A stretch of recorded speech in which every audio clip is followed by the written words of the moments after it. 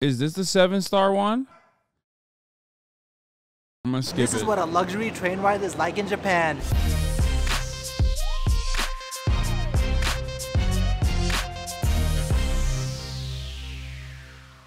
Okay, so I'm here at Shinagawa Station in Tokyo and I'm headed down to the Izu area. And what better way to travel there than to do it luxury style. So I'm taking a 6-seater room all the way there. It's a little bit loud right now, so let's just get on the train and let me show you the experience.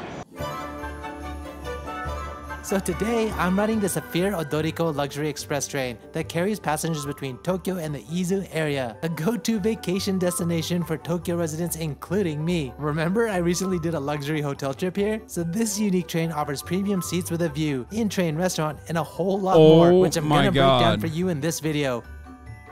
The departure. If you're getting on Shinagawa Station like me, go... Motherfucker obsessed with luxury. First of all, yes. Okay. Yeah. What of it? What do you got? You got an issue with that? Like, it's a treat, man. Go straight to platform number 12 with the orange gate. Should be easy enough. You should know.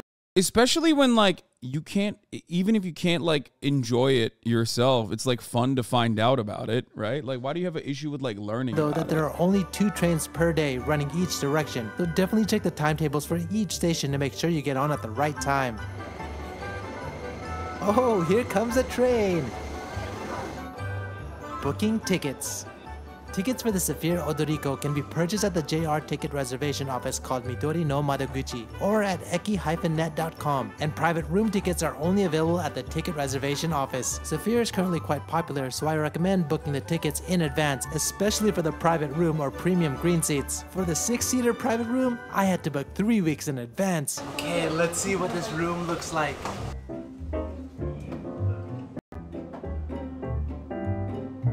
Having a whole ass room to yourself on a train is crazy, dude. Okay, so here we are. I'm in the room. It actually is pretty large. I got 6 seats. There's only 2 in this cart and then 2 in the other cart. So there's a total of these 4 rooms that you can get. And then there's 4 4-seater rooms. In fact, this is not the first time I've ridden this. I actually rode this train before with Maiko and Wolfie. We took the 4-seater the previous time and we actually really had a good time. So I wanted to take all of you guys on this one, but show you guys the 6-seater. If you do have a lot of friends and you guys are gonna go on the trip down to Izu, then we watched 7-star already. Probably a good way to do it. So this is pretty amazing. Just look around. These are pretty comfortable chairs itself. These are kind of, I think, hopefully leather chairs. They have these mirrors right here. It makes the room just a little bit bigger. And they also have these sky windows as well that kind of just opens up the space. The lights here, I guess, are quite interesting. You feel like you would see these on maybe like a ship or something, or maybe a train,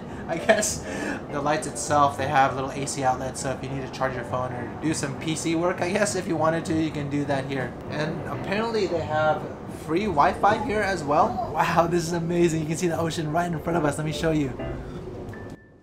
While I enjoy the view, let's talk about the price of tickets for this 2+ hour ride. A ticket from Tokyo to Izuku Shimoda on the green seats are 10,060 yen, while the premium green seats are 12,460 yen, about $90. And the private rooms are between 33,880 yen to 60,360 yen, about $250 to $450, depending on the size of the room and the number of... Bro, that's nothing. It's for 2 hours, but like, bro, that's like the price of a... That's the price of a fucking, I was not expecting that. That's, dude, you're splitting it 6 ways. What are you, fucking crazy? You're splitting it 6 ways for a 2-hour fucking train ride. The price of a Shinkansen from Tokyo to Kobe is literally the price of the private room. But that's obviously like a much longer distance that you're traveling. Passengers. So another cool thing about this room... Motherfuckers who never ride trains don't understand, like, train pricing and immediately rush to go, that's so expensive. For the amount of, like, space that you're getting, I think it's only because it's, like, a 2-hour ride. It's, like, not that long of a distance, but... Yeah, that's literally like a Amtrak train ticket for a long-ass fucking distance where... it's not a commuter ticket. But it's for a long ass it's relatively cheap for what kind of luxury you're getting. Let me show you. And what's also nice is that you can close the blinds for privacy. So, like all of my videos, let's go explore this place a little bit.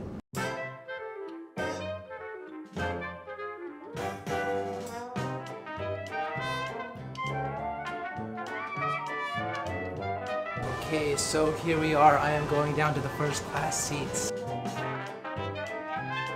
Oh, damn. That's fancy as fuck, dude. That's much. This is like. So check this out. So we are. This is much nicer than the Shinkansen. First class premium seats. I love just this kind of shelled little carbon fiber seat that I'm sitting in right now. You can see that it's like super shiny and carbon fibery, which is pretty cool. You have the table that comes out just like this. You have this reclining, like this control pad right here, so I can just recline my seat just like this, and I'm reclining back and back and back. And you can put your footrest up as well if you want. That's kind of nice. You get a little like leg rest here. I think this right here is a light. I just love these wide open skylights, sky windows. You can see the blue sky. I love it. Oh, you even have like a little. This is actually surprising to me. I've traveled in a lot of places in Europe by train. I've traveled in Japan by train. And I've taken the train in America. And oftentimes the first class difference between the economy is just like very slight more legroom. This is actually a surprising.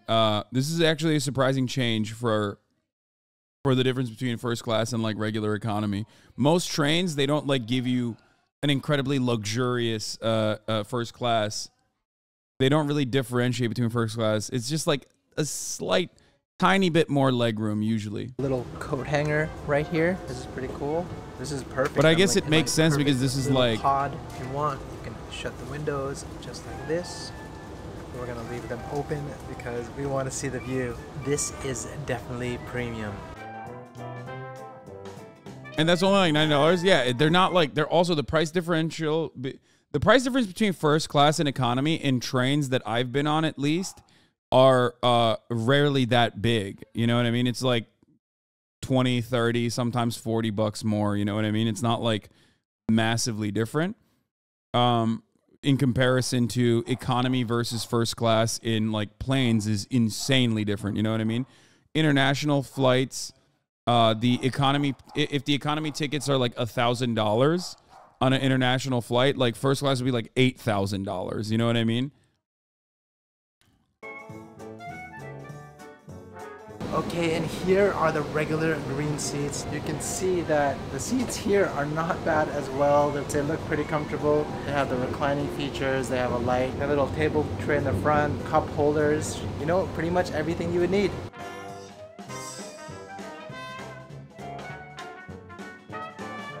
Now I'm gonna go down to the cafeteria area and show you what's going on over here. The cafeteria.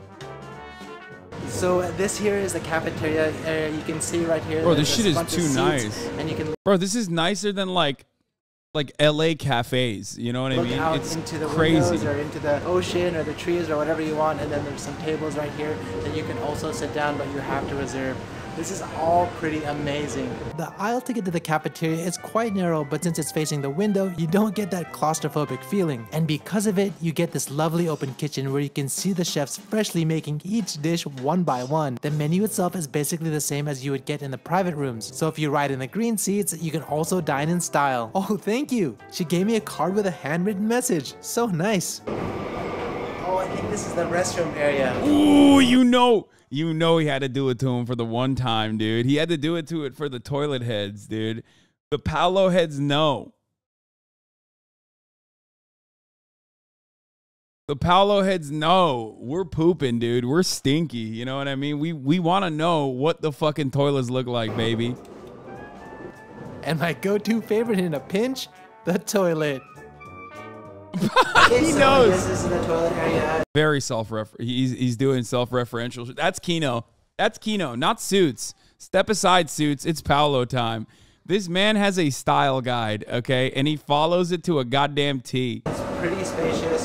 Standard toilets. You have the baby little carrier right here, so if you need to go do your thing, you can put your baby here or your little toddler. And then there's even a changing seat right here. But all in all, it's like pretty spacious. And they've got private urinals too. Oh, I think the food is coming. Oh, the food's here. Yeah, for the porcelain Time to get our perverts. food on. The dining experience here is directed by Tetsuya Honda, a Kanagawa-born Italian. Oh, look at that curry. Oh my fucking Lord. Jesus Christ. I'm so hungry. I'm so fucking hungry right now. I'm such a hungry hippo right now. And also, oh, that shit looks good.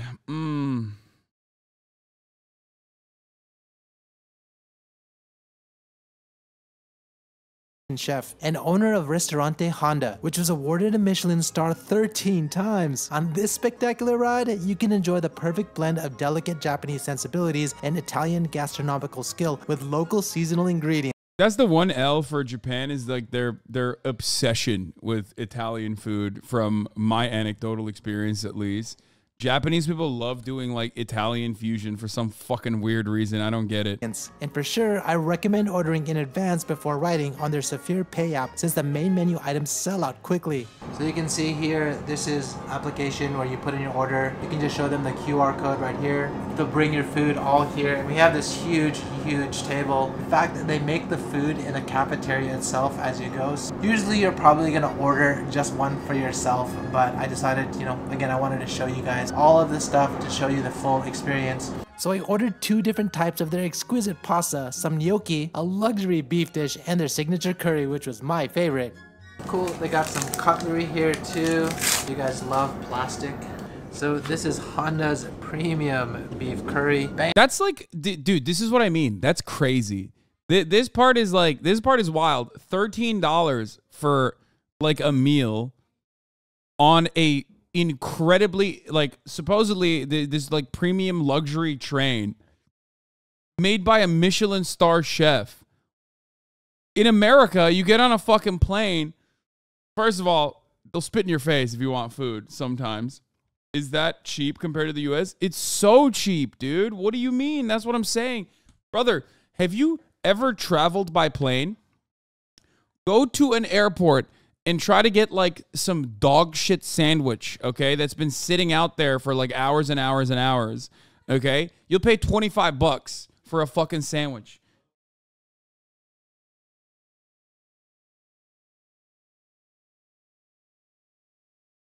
Damn, look how thick this piece of beef is. Bottle of water, $7, exactly. This curry packs a little bit of a punch. That is really delicious. Has a little I mean, bit of it looks peppers tiny in here. though. It has bits of onion. Wow, this is good. It almost has kind of like a luxurious, I don't know, expensive taste to it. I can't even describe what that is. The beef itself is super tender. It's like it's been marinated for quite a long time. There's a lot of flavor in each bite of this beef. Wow. My mouth is watering. Fuck you, man. Fuck you, Mr. Paolo. Honda. Now I know why this is your premium curry. This is really delicious. Thank you. This is the spaghetti with fresh Izu tomatoes. Oh wow, you can really smell the tomatoes. It smells so good. I want to just try the tomatoes itself. These tomatoes are rather sweet. They're delicious. Try some of this right here. They peppered it a little bit too. I mean, this is perfect because I think it's also good for if you have kids. It's not too sweet, but it's not too salty either. It's kind of in the middle. It's seasoned kind of like for all tastes. The sauce is on point, and these tomatoes are phenomenal. I don't know what easy. Okay, that is literally the weirdest food review I've ever heard in my entire life. I can't be alone in this.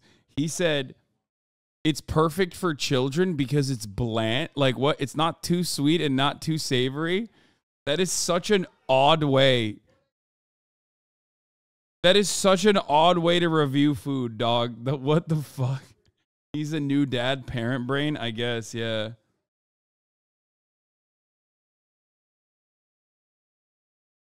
That's odd. That's odd. He has babies, that's why? Okay. Is doing with the tomatoes, but they are great. Another pasta option would be the sardine and fennel linguine topped with herb breadcrumbs, which my 2-year-old son was also into. It's perfectly seasoned and the crunchy breadcrumbs enhances the texture and flavor experience to another level. And if you have kids or are just simply into gnocchi, they offer a children's potato gnocchi with tomato sauce, which has a milder taste than their pasta as you can imagine, but the chewy and velvety texture of the gnocchi itself is perfect for all ages. And if you want to go splurge, you can try their red wine marinated beef cheek with potato puree. The meat is tender and moist, and it breaks easily with a fork, while the wine sauce bitterness creates that high-end flavor complexity. Fuck you, Japan. Fuck you. Each of these plates comes with some water and some bread itself. Got a lot of waters right now. Gonna have to bring all that home. Okay, Bland is a desired food trade in East Asia. A better translation would be clean eating. Wait, what? Are stopping at Atami right now. That's the local train right there. Basically, I don't believe this trip wouldn't be a trip if I didn't have, you know. What do you mean? How? Every part of like East Asian cuisine that I've had is far from bland. Like the furthest away from bland, as a matter of fact.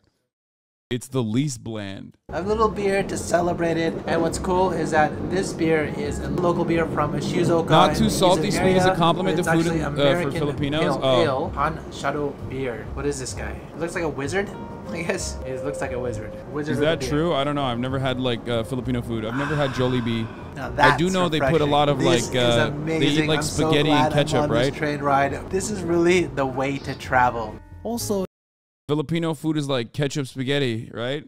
And that isn't that like a thing? That's what I've heard. I mean, I know Jollibee is probably not like the best example of Filipino food, but banana ketchup. If you're not that hungry and just want something light, they do offer unique snacks and side menus which can be paired with a glass of their Italian wine. Oh, that looks good. That looks fucking Okay, so I'm gonna wrap it up right here. If you guys like this video, like always, help me out and hit that like button. If you guys want to see more videos like this or anything related to Japan, hit that subscribe button and that bell button. I'll catch you guys in the